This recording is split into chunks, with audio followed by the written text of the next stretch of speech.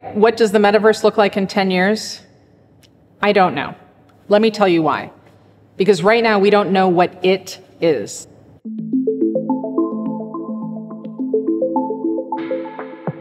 The first thing to understand about the metaverse is it doesn't exist yet.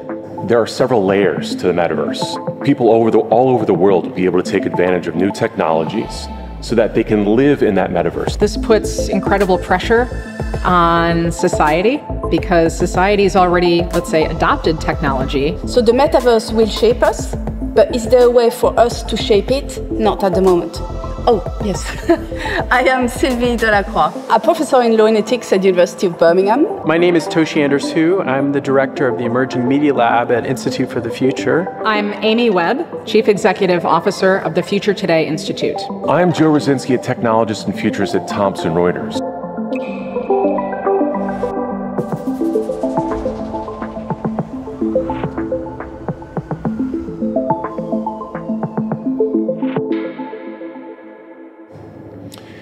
The metaverse is something that we're seeing evolve very quickly. We're already there, right? In some ways, the WebEx meetings or the Teams meetings or the Zoom calls that we've had during the pandemic has brought us to the direction and led us in the path that we're kind of living virtually already.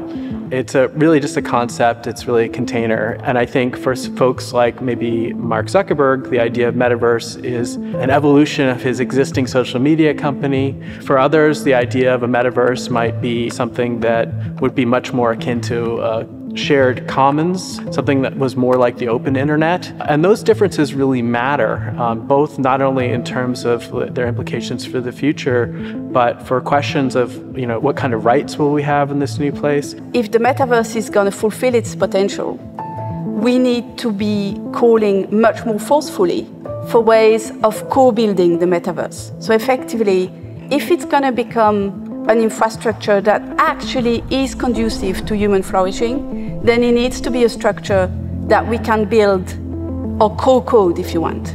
There's enormous value when we start thinking about the metaverse and what lies beyond what we're dealing with today. And that is people all over the world will be able to take advantage of new technologies so that they can live in that metaverse. They can own things that they've never been able to own before. They'll be able to create new businesses. So the technology will be there. The interactions will also be there.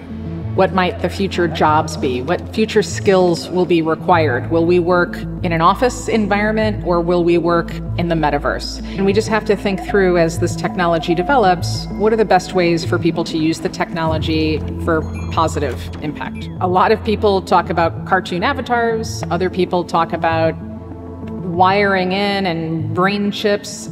If you only ever see your Zoom or your Zoom face with a filter on it, when you see yourself in the real world, in a real mirror, you might start to feel really bad about how you look.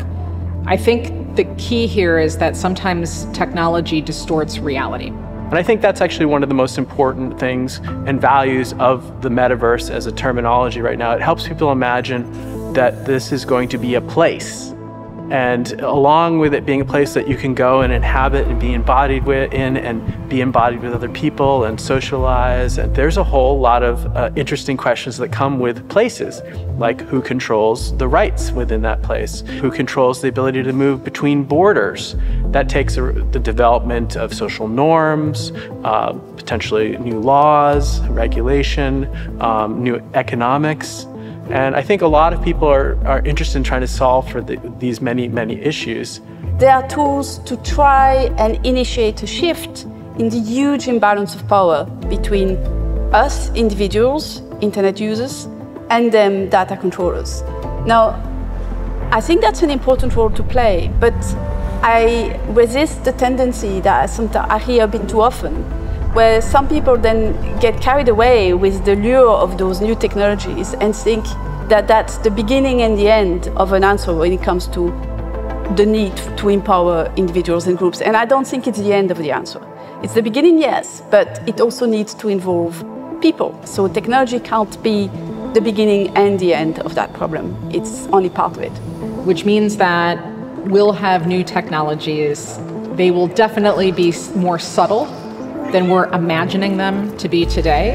And I think 10 years from now, we're going to look back at the depictions of the metaverse today and laugh. You know, they're going to feel really silly and dated, and we're going to look at ourselves and say, what were we thinking? One of the new emerging media mythologies that we're seeing right now is this introduction into popular culture of this idea of not a metaverse, but the archetype of a multiverse, this concept of a socio-cultural multiverse in which we're all starting to understand from an experiential standpoint that we all actually live in our own universe. And the story of trying to integrate this kind of collective consciousness and be able to recognize this plurality of not only perspectives but needs and challenges is one of the biggest issues that we're trying to solve for. And I very much hope that in 10 years' time, there will be enough social pressure that the metaverse is something that we can all partake in as builders, not just consumers.